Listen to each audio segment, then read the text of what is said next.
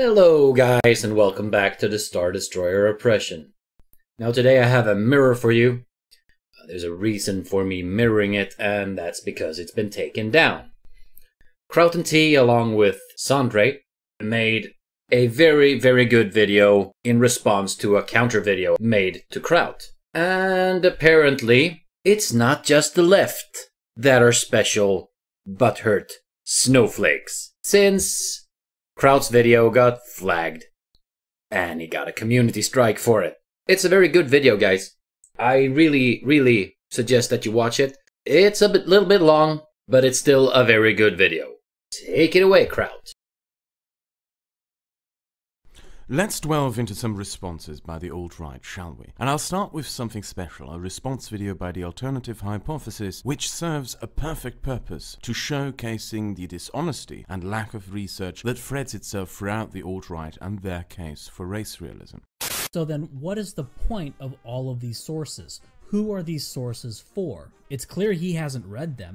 Well, these sources are for people like me, academics, to look at the works of other people, to check and see if what they're saying in the video lines up with what is written in the literature they cite. Now, I can tell you from personal experience, being a chemistry student, that in academia, the amount of studies that is cited by Kraut in his video would only be decent by the standard that I'm used to. It is not at all unusual that in a single chemistry paper you can have 50 other papers cited. It is good to have a lot of sources, not necessarily because some sources may be inaccurate, but because not every useful info is going to be found in a single paper. Sometimes you need to have different sources and a lot of them to make sure that all of what you're saying is covered, whether it is in a video or in a paper. And Kraut is going to give you an example of this.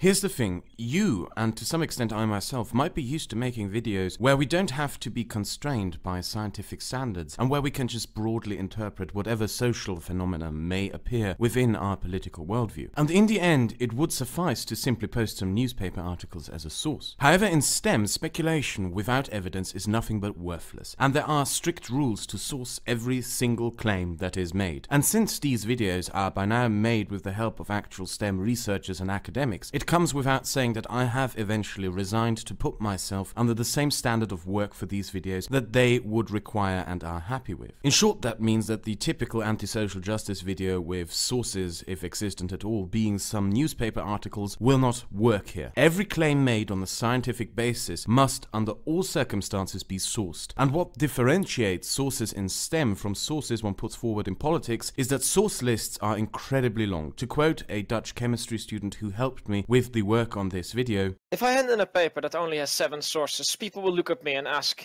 is this supposed to be a joke? I will not read it. I advise you to try this yourself. Take your time and stroll through various biology and chemistry papers on asm.org, embopress.org, PubMed, Angewandte Chemie, Nature, or the US National Library for Medicine. You will find that every paper has 30, 50, or even over 100 sources. Every little detail must be backed up, not by surveys and social studies, but by cold, hard lab results. Example from my last video being that I claim in it that there are examples of genes influencing intelligence, that being through dendritic spine density. And to back this up, I posted the links to studies showing how dendritic spine density influences intelligence, and also links to studies into genes that have conclusively shown in knockout studies that they influence dendritic spine density in turn. When making any claims about science, it is vital that the claims made are backed by sources, more even than in any other field of research. Therefore, sources will be linked in the description for people who want to fact-check me or to learn more about the topics at hand. Now, let's return to alt-right science man. His accusation is that I merely posted those studies underlying these factors for splash effects and show that I post these sources without having a clue what is in them or even for deceptive means. And this, in the case of this particular video, is really funny. And this will become abundantly clear to you over the course of this video and especially at its end. In one point in the video, he mentions that an effect size in a study in an article he's talking about is so small that it must fall within the margin of error. But if you read the abstract, you'll find that no, there's a positive effect size with a 95% confidence interval in all 3 of the conditions analyzed.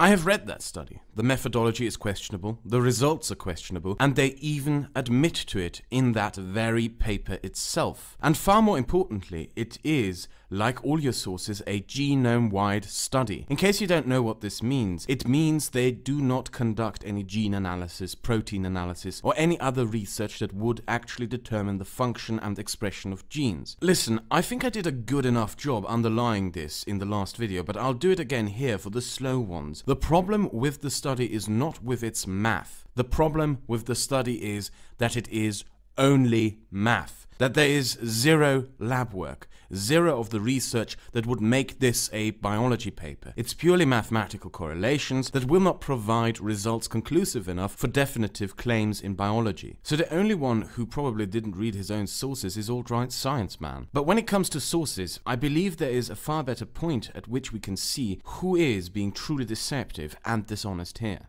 The basic problem with Kraut and this Chem Savant 47 guy's criticism is that they don't know what quantitative genetics is. Okay, I'll just read something from the textbook Behavioral Genetics by Robert Plomin. Quote, "For complex behavioral traits in the human species, an experiment of nature, twinning, and an experiment of nurture, adoption, are widely used to assess the net effect of genes and environments. The theory underlying these methods is called quantitative genetics.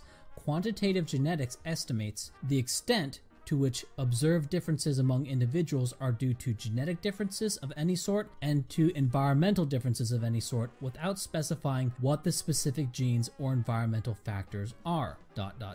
Behavioral genetics uses the methods of both quantitative genetics and molecular genetics to study behavior." And this segment here, especially the book and the quote, are amazing. So amazing, in fact, that I'm going to show you why this is amazing at the end of this video, rather than now, as the cherry on top of the cake. But if you are impatient, there will be a timestamp where you can jump to see this segment already. You will find it in the description. So let's continue. Apparently, I don't understand what quantitative genetics are, and apparently a PhD research geneticist also doesn't understand what quantitative genetics are. And Alt-Hype's argument in this video of his, basically summarized, is that we do not need all this research stuff that biologists do. We don't need gene expression studies, protein analysis, and knockout studies, and histological research. All that laboratory work that all those scientists do, yeah, screw that. All we need is quantitative genetics and psychologists to make conclusions about biology. Right, it's a field, okay? And what these people are doing, Kraut and this Chem Savant guy, is they're denying either the existence or the validity of an entire field. I mean, often you'll see people saying that their opponents are anti-science, and that's just sort of a "you're dumb, I'm smart" talking point. But in this regard, I can say that these two goobers are literally against an entire field of research.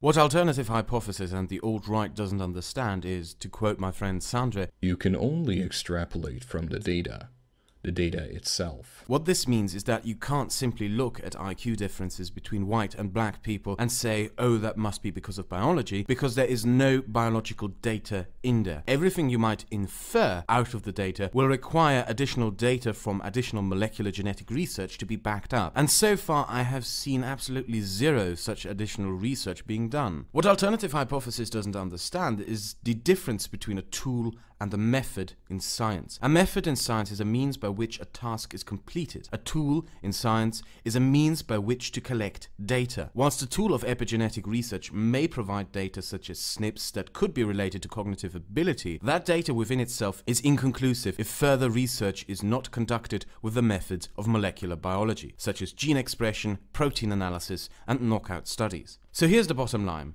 as well as literally the same point I made in the last video. Conduct as many genome-wide association studies as you want. Without further research through the methods of molecular biology, the data will only give you the data, but no confirmation for any interpretations you make and claim to be based within biology. Quantitative genetics is not a field within biology, it's a tool, and I'm not dismissing it. I am saying that the data it provides in studies that you and other race realists provide does not comply with the standards required to come down to biological conclusions. But at this point, and when it comes to what the alternative hypothesis and, from the looks of it, many other race realists think of the work and research biologists conduct, it gets really kind of funny.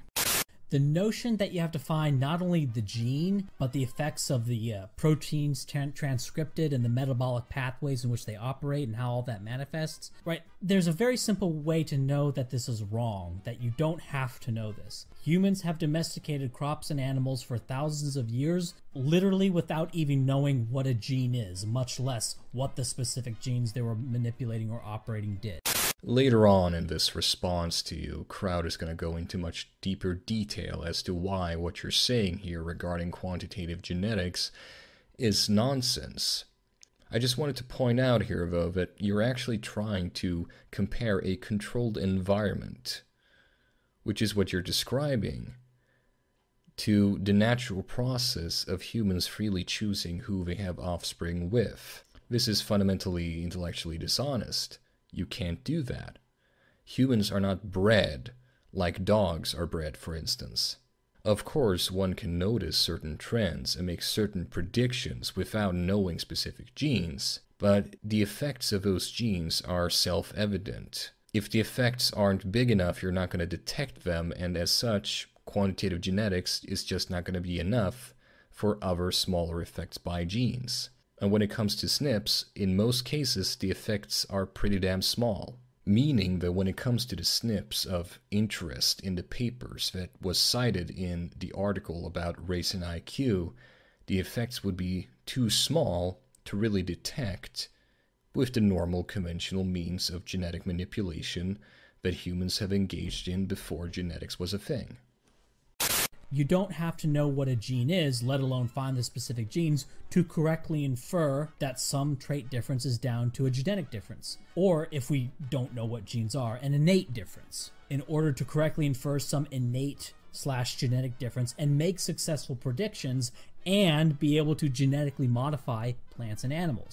Now, let's break this down to show how stupid it is. He is literally comparing a controlled environment where we decide the mating habits of plants and animals to the chaotic and unpredictable environment of nature, as if they were equal. Even worse, he seems to believe that traits such, let's give as an example, the size of eggs laid by chicken species, are comparable to complex traits such as intelligence, thereby setting up a completely false comparison. You can breed domesticated animals for specific purposes by observing the results in, for example, how much milk output a cow species has, egg output, meat output, etc., etc. A process of experimentation that is called selective breeding and has been done since the dawn of humankind with domesticated animals and crops. But can you do that for intelligence? And can you do that for human beings? Where's the supposed selective breeding of human beings happening? Where is the selective breeding with the intention of isolating supposedly heritable intelligence traits happening? Intelligence is a complex trait that is substantially influenced by environmental factors. As such, this idea that you can observe heritability of intelligence on the same basis as you can, for example, prove the heritability of variation in egg sizes by chickens is frankly ridiculous.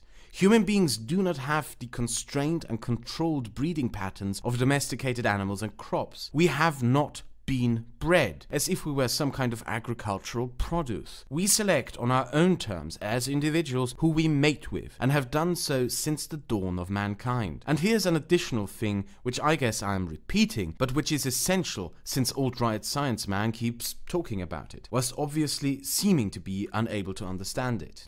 Another thing to consider is this idea that you have to find the genes only came about when the technology to find the genes started to come about. Before this, nobody was demanding that you find the genes in order to infer heritability. So this isn't some universal standard of evidence that has always existed and was always required. It's just a convention that came about recently among some of the dumber scientists. You hear that, folks?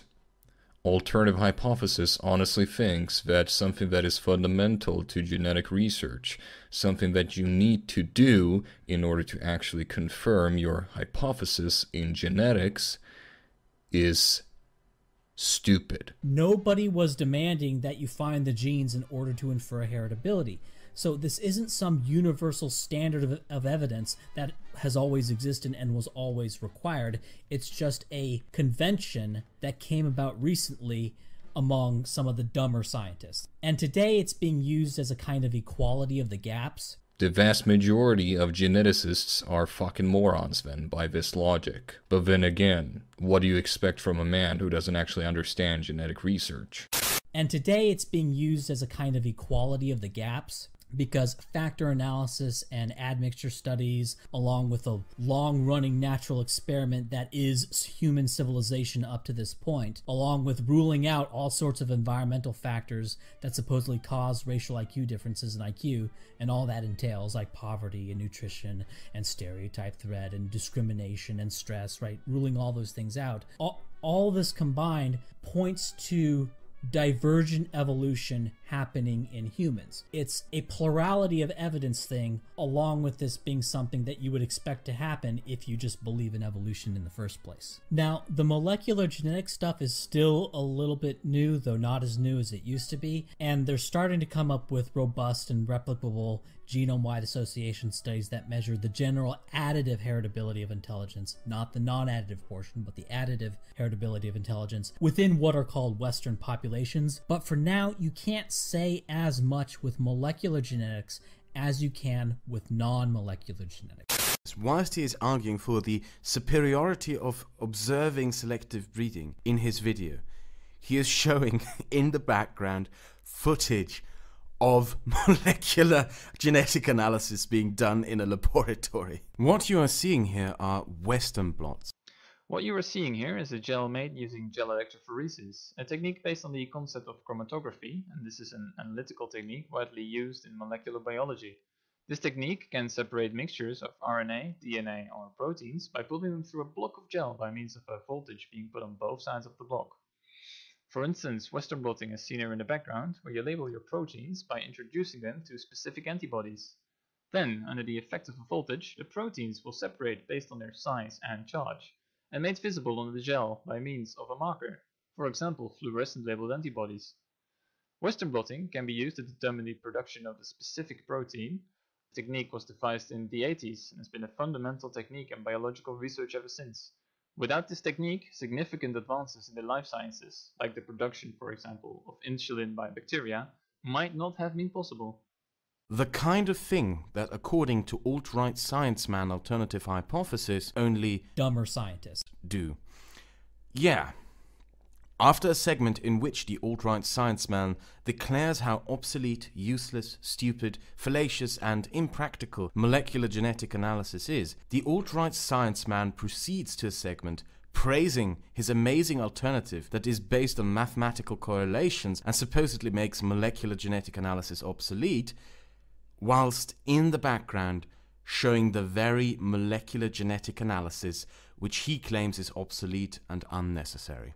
What on earth were you thinking when you edited this video together? Did you really think people would be dumb enough to not realize this? This is stuff that, at least in Germany as far as I know, high school students are taught when they are 17 years old. So you don't even need a biology degree to know this. The dishonest nature of this presentation by alt-right science man speaks for itself. Bashing molecular biology and then presenting a statistical method as superior, while in the background showing stock footage images of the very laboratory work that alt-right science man claims is obsolete. Mainly, I believe, because he thought it looks sciencey and gave his presentation just the right kind of science man touch. Unbelievable. And this is a theme found throughout this video of alt-right science man responding to me and defending his race realism. A continuous theme of dishonesty, which also shows itself with the lack of sources. But for now, you can't say as much with molecular genetics as you can with non-molecular genetics. For example, I remember back in 2011 when the best molecular genetics estimates for heritability of height was around 10%, whereas the estimates for the heritability of height from the quantitative genetics using the twin studies, those gave you estimates of around 80%. Source, give me the fucking source. Isn't it suspicious that the science man who condemns the use of other people's sources to back up their claims doesn't provide sources to his extraordinary claims? Human height can be very much determined by environment, but I'm gonna get to that. First, let's look at his numbers. Now, according to some studies, you do get an 80% measurement. For instance, there is research done in Australia that reported that the heritability of height was about 80%, which was based on over 3,000 pairs of Australian twins and siblings. In the US, another study also found an heritability constant of about 80% for white men. In Finland, another twin study found the heritability to be 78% for men and 75% for women. However, this is not consistent with data from around the world. In Asian populations, the heritability of height is much lower than 80%. For instance, in China, a study found a heritability of 65%.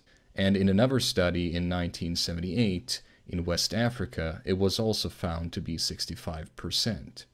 However, it does nothing to counter the fact that if you grow up with malnutrition, you will not grow to be very tall, period. Environment, in the end, has the final word as to how tall you will get. Your genes will not help you if you don't get enough food, for instance.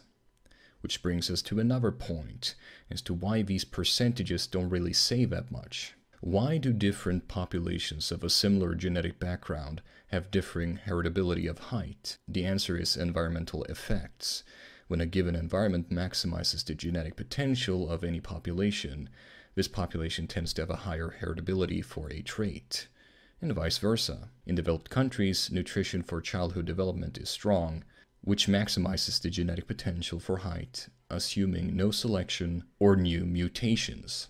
In contrast, in developing countries, nutrition deficits lead to a lower heritability. What all of this means is any percentage of heritability is an oversimplification of a real-world situation. Environment will have the last word. And besides, he is simply wrong here with his previous claim, and I suspect deliberately so. Molecular genetic analysis does not provide any estimates. It provides evidence.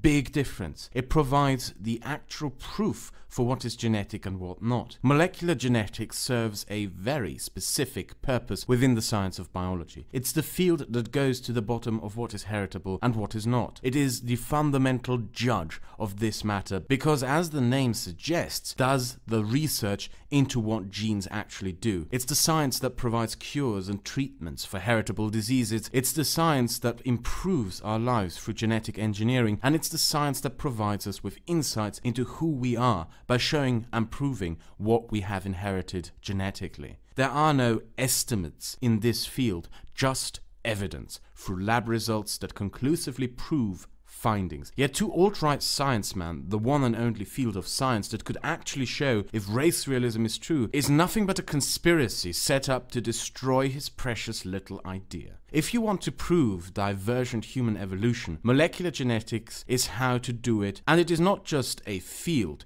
it is the field. It's almost like alt-right science man doesn't want actual scientists to look into his ideas. He continues to say that there's this grand series of articles that somehow makes the case for how his methodology is superior, and that we are apparently making a mistake of nitpicking this one article of his, supposedly out of context. No, we are not. Molecular genetic evidence is the one and only conclusive method by which heritability of specific traits is tied to a specific gene and conclusively proven or not. And that one part of your article is the only one where you cite actual papers from STEM, which turned out to be non-conclusive and not in support of your case, which you then conclude by saying that conveniently the only scientific field which can either provide or disprove any claims of the heritability of intelligence, namely molecular genetics, is somehow unnecessary and wrong. Your entire spiel is to continuously try to attempt to avoid the rigor and inspection by actual science into your claims, and by dismissing their methods as dumber scientists, whilst pathetically masquerading yourself in attempts to look scientific with the very scientific methods you rejected in the first place. And this becomes really obvious 11 minutes into the video. And Chem Savant has been saying some pretty stupid stuff period. Another argument Chem Savant made that was just kind of weird was about different genes being expressed differently in different cells. But to be quite frank, there are SNPs that exist between different tissues. For example, if I were to take sample tissue from your liver, right, and then take another sample from like muscle and out of your arm or wherever, skeletal muscle tissue or smooth muscle tissue, doesn't fucking matter. You're going to find different SNPs in your liver cells and from your muscle cells. So looking at SNPs within different tissues, so what if you've got different SNPs in different tissues? Because, for example, I could have a SNP in my heart that is more prevalent among Asians than it is in white people. And then let's say I've also got a SNP in, let's say, one of my, I don't know, my glute muscles or something like that that's more prevalent among blacks. Do I have black booty and then I've got Asian yellow fever heart? I mean, what's your example here for how this makes any damn difference? That's within the same person. And I have no idea what any of this is supposed to mean. Cells throughout the body have genes either deactivated or removed outright all the time, he's right, but what this is supposed to be a criticism of, I have no idea. I find it very interesting that you supposedly don't understand what Synthetic Dissident is actually getting at here. It should be obvious to anyone who's read any basic level of biochemistry or genetics. But let me spell it out for you, alternative hypothesis. Synthetic Dissident was simply pointing out that a SNP may have no effect depending on what cell type you're looking at. It really is that simple. I do always find it very interesting how the very same people talking about the Dunning-Kruger effect are usually the ones who are actually afflicted by it.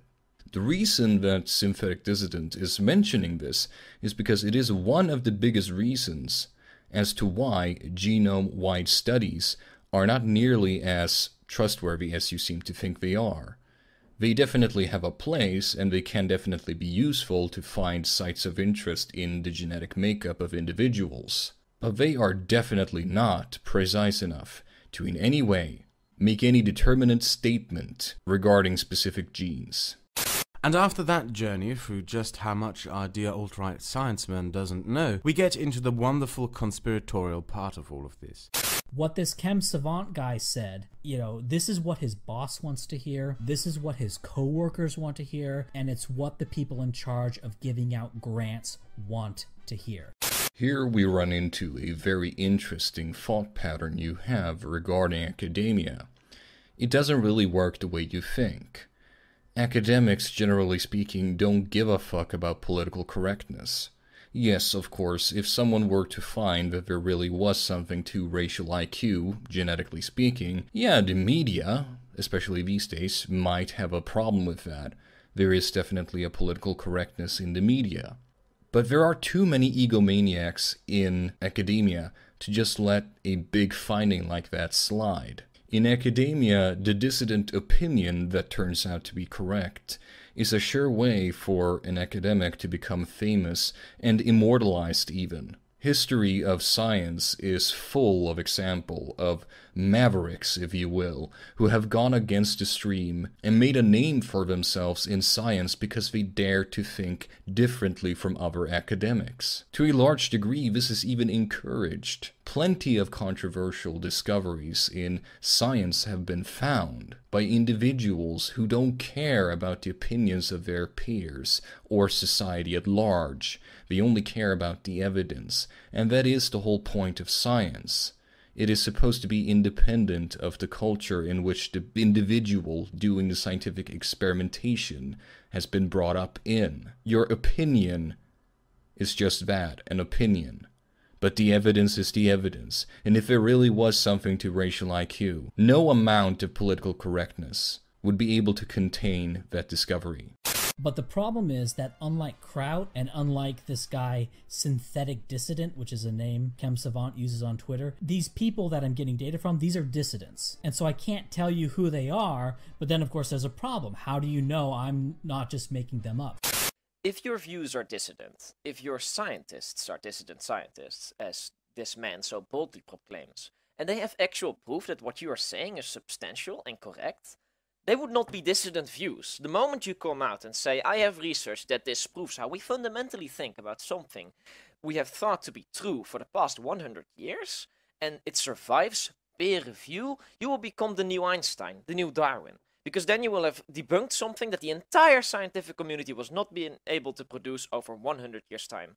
This is why Einstein or Hawkins is so well known. Trout likes to talk about how he's in contact with credentialed experts all the time, and the reality is so am I, but the thing is, because my views are dissident views, I don't have the freedom to reveal their identities.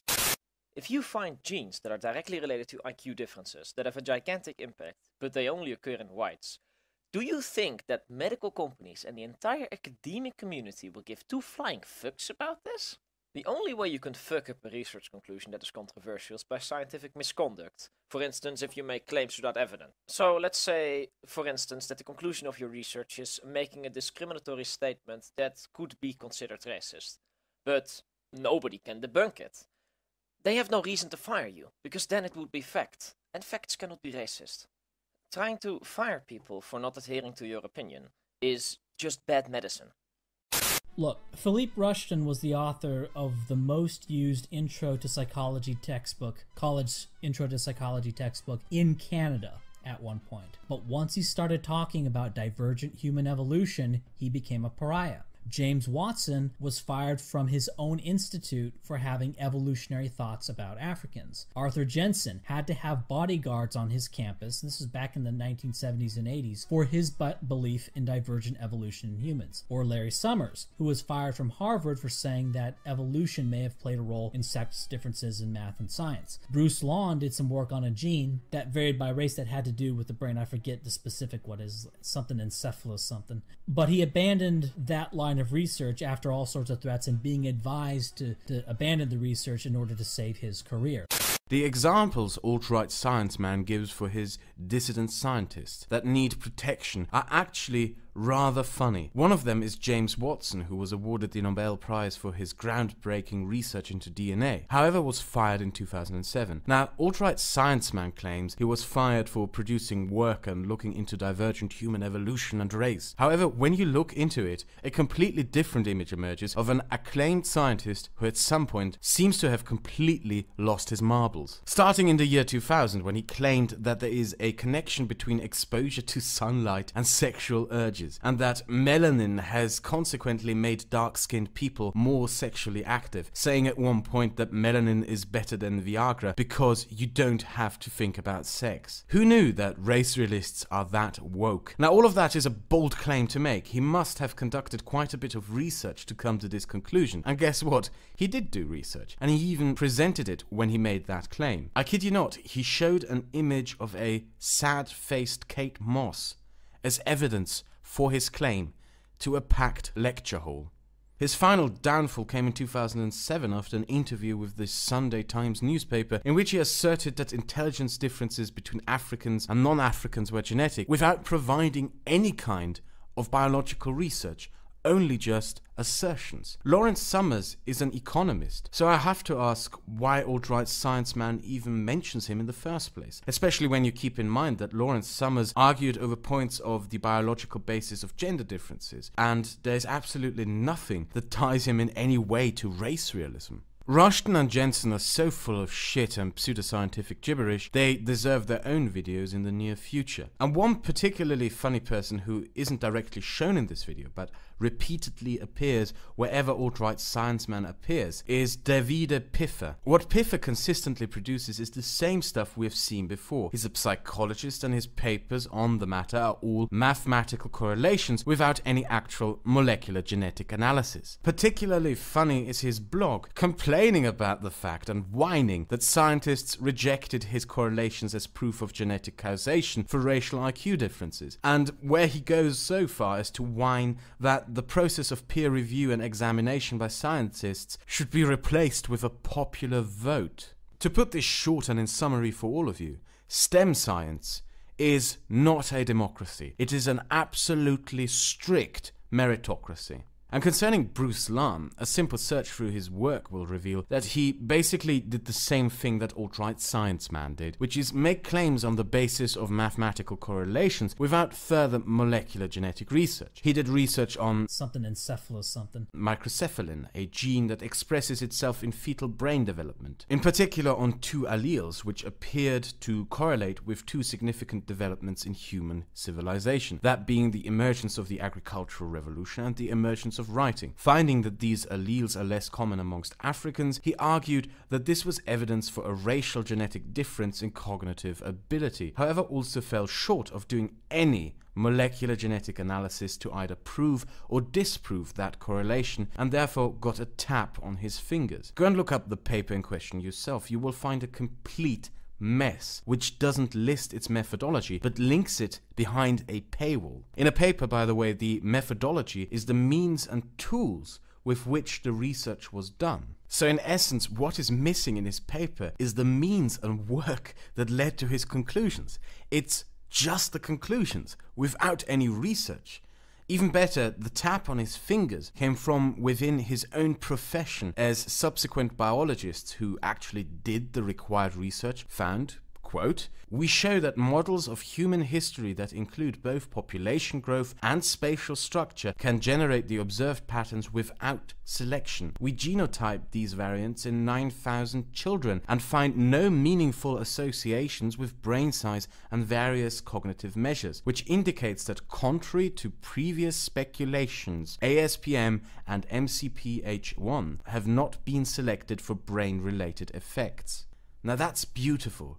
Wonderful. You see that contrary to previous speculations part? That's basically a scientist bitch slapping another scientist who made a mistake. And to summarize, the papers prove that there was no divergent evolution concerning these genes. If you want to see another wonderful scientific bitch slap, you can read "The ongoing adaptive evolution of ASPM and microcephalin is not explained by increased intelligence" yourself. Or to save the best for last, in 2010, Mark Trimborn conducted a mutation study that determined that the gene in question, MCPH1, does not affect brain size in the way Bruce Lam claimed. Bruce Lam is not some dissident scientist who was persecuted for supposed wrongthink.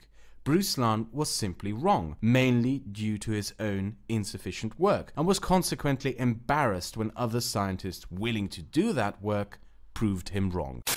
These differences in environment produced obvious genetic differences between the races. Why assume identical brains? You could say that because Africa was harsher than Europe, that Africans must be more genetically predisposed to intelligence, however we operationalize that. And their smaller brains, in fact, have more tightly packed neurons, or they're more efficient or something like that. Now, I don't think so, but that would be a far more plausible argument than equal or whatever. I think that modern industrial civilization comes from a population that evolved first with farming in winter. If you're in an area that's so cold that you can't farm, that's a whole different set of cognitive traits. Inuits actually have the physically largest brains of any separable group, and thus probably the most neurons. But their cognitive abilities, at least so far, haven't translated to economic success in modern economies or into high scores on modern IQ tests. The idea is that farming in winter requires planning and develops a set of cognitive abilities that leads to more complex economies than the cognitive traits required to survive in a desert do. And here we get to a very interesting point in the video, ladies and gentlemen. Let's counter his point here regarding Inuits, white people, and Asians, and how they supposedly have a bigger brain size than the other so-called races. First of all, let me just say that there is actually some truth to this claim. We do know, for instance, that Africans actually do have smaller brains on average than people in other parts of the world. An obvious explanation to this could be malnutrition, because guess what? A lot of African countries have a lack of food. Varying levels of lead poisoning, which is quite common in Africa, is another cause. Also, a lack of proper schooling is another explanation. However, what is another reason as to why Inuits, Northern Asians, and Northern Europeans have bigger brains on average than the other so-called races? Well, You gotta keep in mind that when I say Northern Europeans, for instance, I do mean Northern Europeans and not Southern Europeans. So even within the same so-called race, you know, white people, there seems to be a difference here. And there is. However, one of the explanations as to why this is surprisingly simple, and it very much shows just how little alternative hypothesis actually understands of the topic that he's talking about. Not only do Inuits, Europeans, and Asians in the north have bigger brains, but they also have bigger eyeballs. In fact, all people living in or are native to the northern latitudes have bigger brains and eyeballs. This is explained in a paper from 2011 by the University of Oxford. They explain that the farther that human populations live from the equator, the bigger their brains. However, it turns out that this is not because they are smarter, but because they need a bigger vision area of the brain to cope with the low light levels experienced at high latitudes. What they found essentially was that areas with dull gray cloudy skies and long winters are places where people evolved bigger eyes and brains so they could visually process what they see. The human brain needed to compensate for the low light levels at high latitudes, and it's indicated by the fact that actual visual sharpness measured under natural daylight conditions is constant across latitudes, which suggests that the visual processing system has adapted to the ambient light conditions as human populations have moved across the globe. Now, the study took into account a number of potentially confounding effects, including the effects of phylogeny, the evolutionary links between different lineages of modern humans, the fact that humans living in higher latitudes are physically bigger overall, and the possibility that the eye socket volume was linked to cold weather, and the need to have more fat around the eyeball by way of insulation. But it gets even better because this is something we see in the Neanderthals too. A Neanderthal man who was an early cousin to Homo sapiens evolved during the Ice Age and had a bigger brain than any of modern humans. Again, this is most likely due to the fact that they needed to see properly in the low light levels. Since the Neanderthals evolved at higher latitudes as well, and also had bigger bodies than us modern humans, more of the Neanderthal brain would have to have been dedicated to vision and body control, which leaves less of the brain to deal with other functions like social networking, for instance. Despite the bigger brain size of Neanderthals, I think it's pretty safe to say, though, that they probably were not as intelligent as us modern humans. For instance, they didn't make nearly as complicated tools, nor did they ever invent agriculture.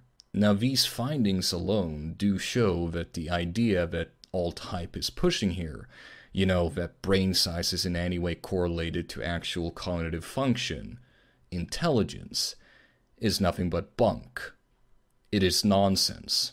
But it gets even better, because according to his own reasoning, black people should actually be better at decision-making than white people. Let me explain. According to a study from 2010, it was found that the orbitofrontal cortex was actually bigger in African Americans than in Caucasians. And the difference is actually somewhat substantial. For those who don't know, the orbitofrontal cortex deals with quick decision-making. In other words, black people should be way better at stockbroking than white people. Of course, I'm not actually suggesting this. The sample size of this particular study is very low, but it is actually quite funny how you can use the very same logic that alt-hype is using to disprove his own point. How, according to his own reasoning, black people are actually the Ubermensch. It should also be noted, though, that in this study there was no real difference in total gray matter and total white matter noticed between the so-called races. Which brings us to another important point. One should never confuse the brain volume with the actual brain matter. People can have different volumes of their brain, but it doesn't mean that they have actual more brain matter. Yet another thing that alt-hype doesn't seem to understand. And now, for the last part of this video, as I have announced at the start, I have something special. Something for which we have to return to the start. Do you remember the book quote from the beginning of this video? For complex behavioral traits in the human species, an experiment of nature, twinning, and an experiment of nurture, adoption, are widely used to assess the net effect of genes and environments. The theory underlying these methods is called quantitative genetics. Quantitative genetics estimates the extent to which observed differences among individuals are due to genetic differences of any sort and to environmental differences of any sort, without specifying what the specific genes or environmental factors are. Behavioral genetics uses the methods of both quantitative genetics and molecular genetics to study behavior. Now, after gathering the research for this video together with a group of academics and thinking I was done with all the research, I watched his video again to find any potential mistakes I made and got hooked on this part. ... What does that ... stand for? What is missing here? A paragraph? 2 paragraphs? An entire page or even more? Now, since it's missing and you might assume alt-right science man is honest, it must be something completely insignificant to the subject at hand. Right? Is it?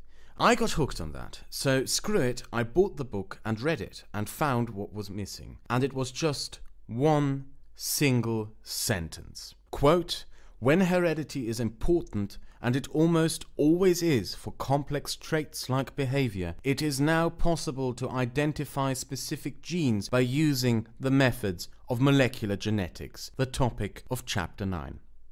You literally cut out the part of that quote that disproves your point.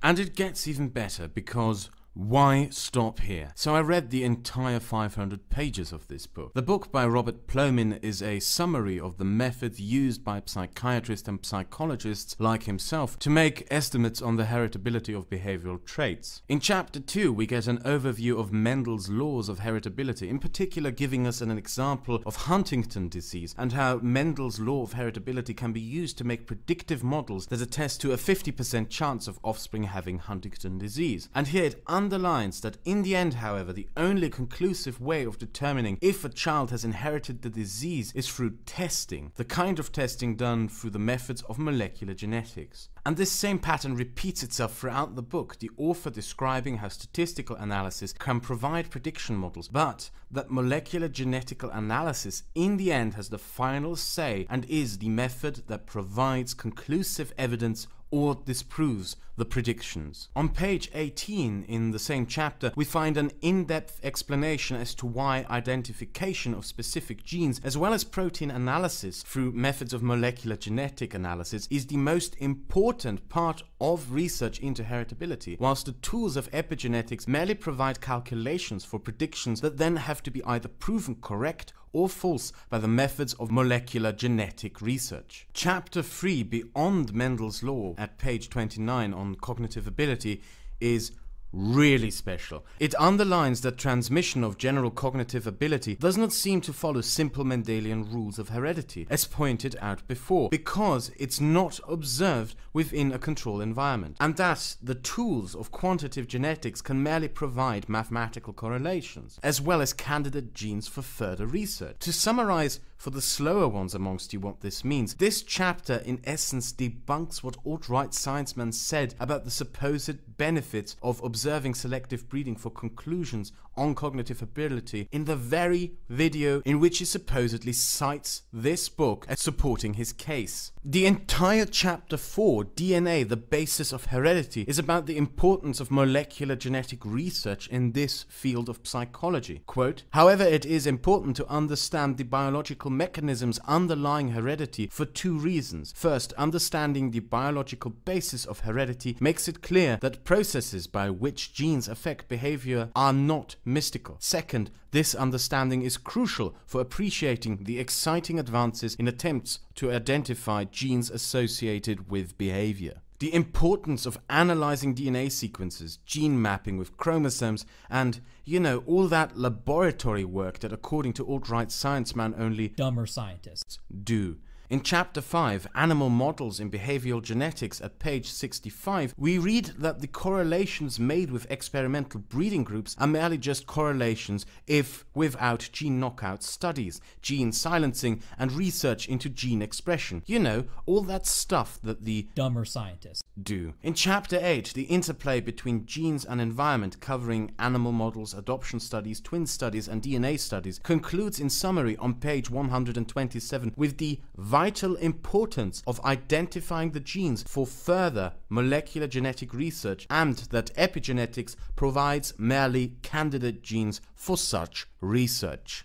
The entire Chapter 9, titled Identifying the Genes. Now, this is coming from a guy that doesn't know what quantitative genetics is and has a really stupid find the genes dogma. Is about this important process. Yes, this book, which the alt-right science man uses, claiming that it supports his claims that we don't need to find genes to provide evidence, has an entire chapter about how important it is to find the genes. A really stupid find the genes dogma. Specifically on identifying candidate genes through the tools of epigenetics for the all-important molecular genetic research. Then the entire Chapter 10, Pathways Between Genes and Behavior, summarizes and puts emphasis on the importance of molecular genetic research, goes more in depth describing protein analysis, transcription, gene expression, impact on the brain, the understanding of how genes impact the physiology of the living system, and all of that takes center stage, as it is through these methods that an actual real link is either proven or disproven between specific genes and behavior, ergo